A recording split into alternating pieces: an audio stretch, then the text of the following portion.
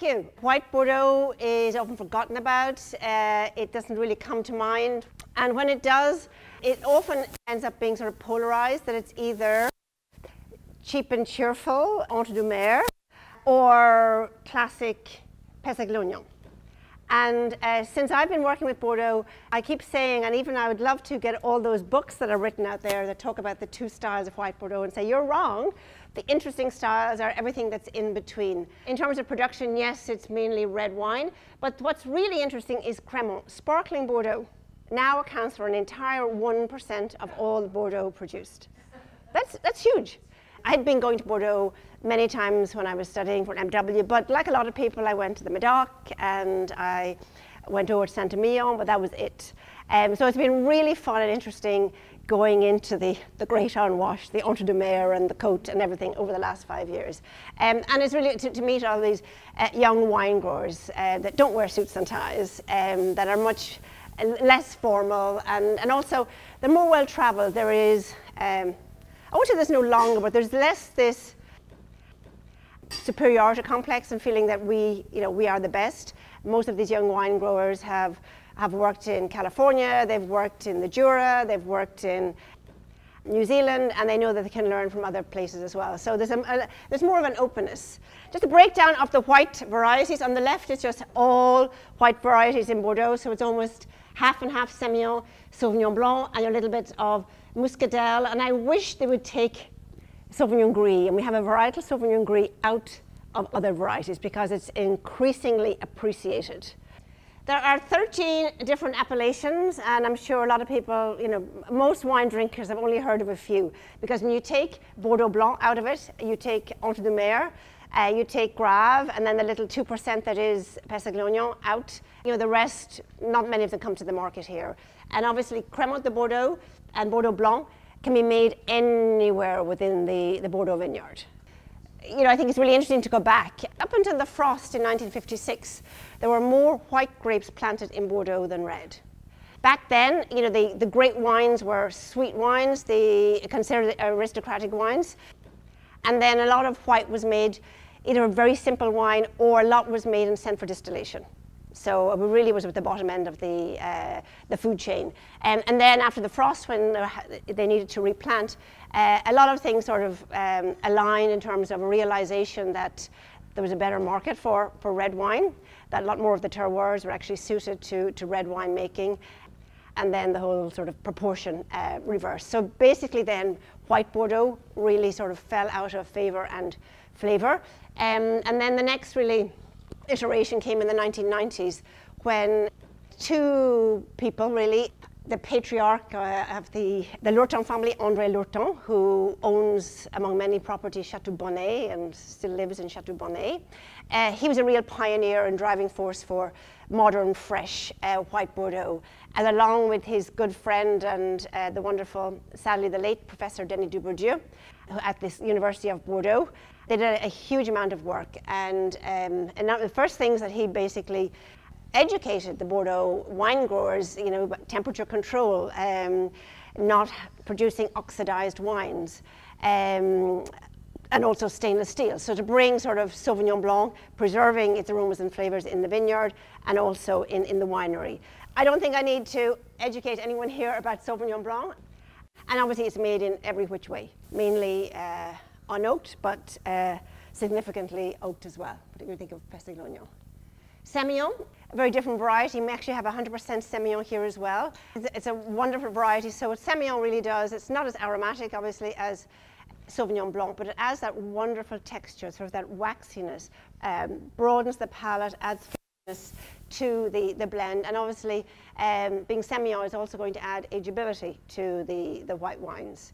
And it's a really nice, I think, again, for people who don't particularly like that brashness of Sauvignon Blanc, it really sort of tames and tempers Sauvignon Blanc and makes for a much more complex wine. Muscadelle, it's, again, I think its demise has often been sort of predicted. But people who love muscadelle really love muscadelle, and there are many growers who have some really old muscadelle vines, and just a little bit in the blend really can add a nice lift, another dimension, floral notes.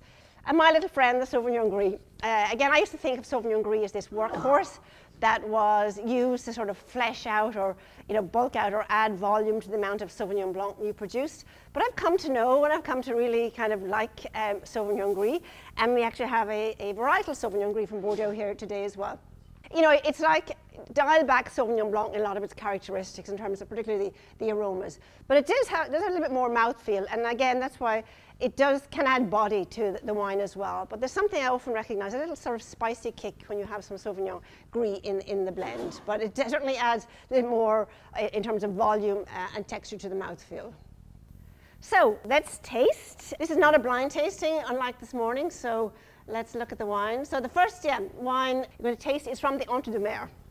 And I always feel I have to stand up for the poor Entre-Deux-Mers. It's very beautiful, actually, to spend time there. And what's interesting in the Entre-Deux-Mers, apart from the fact that obviously it's very large, so it's not just one homogeneous blob of basic Bordeaux wines. So as you can see there, the limestone, so really is the underbelly of most of the Entre-Deux-Mers, and then depending on whether you're in the east or the west, then you have various sort of mixed soils between some clay, sand, some gravels as well. So our first wine, Entre-Deux-Mers, Chateau Ste-Marie, but the property is lovely. It's up on one of the highest points in the Entre-Deux-Mers. I think we all know Bordeaux is not exactly very hilly. So this is just a very, very classic Entre-Deux-Mers style with all the variety, well, the three main varieties, Sauvignon Blanc, Semillon, Muscadelle. And this is 2017, a fantastic vintage for white wine. Actually, in fact, there hasn't been a bad white wine vintage for many years. But 17 has this gorgeous tension. And we'll taste some 15 and 16, which are richer and rounder. But I love the edginess, that raciness, that sort of tension that's in 17. I think this wine really shows it well. There's great acidity, really juicy, citrusy. Like on the mid to back palate, there is some weight. Are you tasting the citrus and sort of loudness of Sauvignon Blanc, but you see you have the Semillon kind of reins it in a little bit? Even that 5% of muscadelle just adds a nice little sort of floral lift. It's not a wine you're going to write a tome about, but I think a very pleasant wine that if you, I don't know. Sorry? It's a nice balance. It is a nice balanced wine. There's nothing, the acid's not too acidic. There's nice juicy fruit that's wrapped around that acid. Obviously the alcohol is not, there's no burn or anything there. And there's zippy fruit, there's a lot of energy in the wine. So the second wine, we're moving actually to the right bank. And this wonderful property we're going to taste next is in Lussac-St. Most of the wine is red, but he actually makes made a small amount of Sauvignon Gris because he's always loved Sauvignon Gris. He had some old vines, and it is weightier, isn't it? There's a little bit more viscosity on the palate. It's chirpy, it has some good acid, but it's not as sort of pointed and searing as Sauvignon Blanc. Anybody getting a little bit of that spice that I talked about? There's a little bit, it's not like a little kick at the back. So this is Charmes-Godard, and it's the Nicolas and his son Cyril who run the property and make the wine. And what's interesting here, this is obviously it's fermented in older, or just 15% new, but large oak barrels. So again, it's bringing some texture to the wine. It's not bringing any oakiness. There's a very small percentage of new. Then when you taste it, the wine really broadens out. It becomes less linear and shaped this way and broadens out. And I'm getting that sort of more melony, waxy yellow fruit. The Semillon coming through, yeah. And there's a little sort of, maybe not so much spice, but balsamic. I'm getting a little bit on the sort of back, the back of my mid palate to my back palate, where I'm tasting the Sauvignon Gris, that little sort of a warm kind of spice and a little bit of weight and body.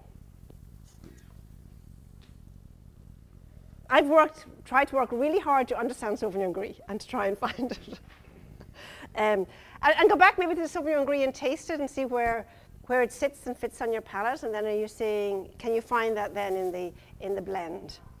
These wines are not going to age decades and decades, but it's nice to age them a little and just let the boldness of the fruit die down, and then you get more of that salinity and terroir and I guess interesting element coming into the wine.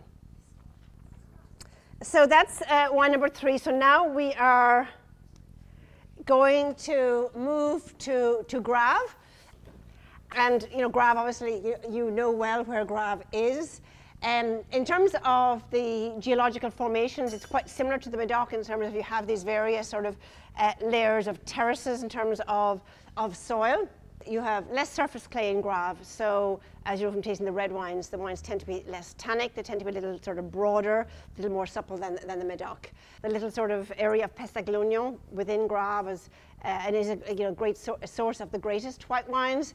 There's a lot of interesting other white wines being made throughout the Grave area. And the next producer that we're going to taste is Christian and Sylvie Auney, and this is a wine that I'm certainly seeing traction among sort of the sommeliers around New York and everything, sort of finding this as their little sort of secret sort of Grave wine. So have a taste of it. There's a little bit more evidence of oak here. Many wines that are tasted that are 50 Semillon, 50 Sauvignon Blanc. Sometimes they're just fantastically salty and just minerally. Other times you've got that Sauvignon Blanc screaming through. Other times it's about the Semillon, it's about the Sauvignon Blanc. And as I said, other times it's just about that terroir, that almost the variety is just a conduit for the terroir. So this is the S de Studereau, and it's 2016. And here you are, 56% Sauvignon Blanc. I think when you're tasting this, to me, what I'm getting first is the vintage. I'm getting that warmth and ripeness of 2016. Here you're south, so you're cooler, you're in the west southern part of Grave. You also have that kind of more like yellow fruit, like yellow plums, mirabelle, yellow kind of stone fruit. There's a warmth. I mean, I don't know exactly what it says in the bottle alcohol-wise, but I would say this is probably 13.5 in terms of alcohol. So you're getting that sort of, that weight and body from the alcohol, the ripeness of the fruit, but nice sort of citrus zest and juiciness. The acid is still holding it. And the Semillon, and maybe even a little botrytis, there's a little honey there. It's not something that they're trying to foster, but given where it is and the vineyards being in the prime area for botrytis. But I think it adds a little sort of, just a nice little honeyed texture to the wine as well. It's kind of like with the orange, a little bit of orange marmalade. It's nice. I like this. Yeah. There's a nice juxtaposition of ripeness, and yet they have that spine of acid that's holding it. You have that nice texture of Semillon that is kind of really filling out your mouth, but yet you have that zippiness and juiciness of the Sauvignon Blanc coming through as well. And there's a nice sort of otherness to the wine as well. I think you can get a sense of terroir. It's not just about the aromas and flavors. There's kind of something else that's lingering on the palate. Because sometimes we're told we're not supposed to talk about minerality doesn't exist. So I have started to call it this something otherness that's there that is beyond the aromas and flavors sort of thing. For the next wine then we're going to stay in Sauternes. This is a lovely wine made by Lord de Lambert Campero.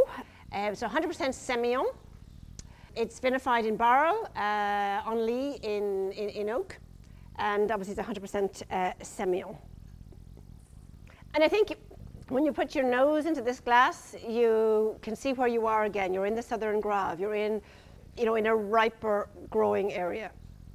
So you have that sort of more exotic aroma, stone fruits, aromas and flavors, more exotic citrus rather than your lemony lime that you might have got in the Entre-Deux-Mers.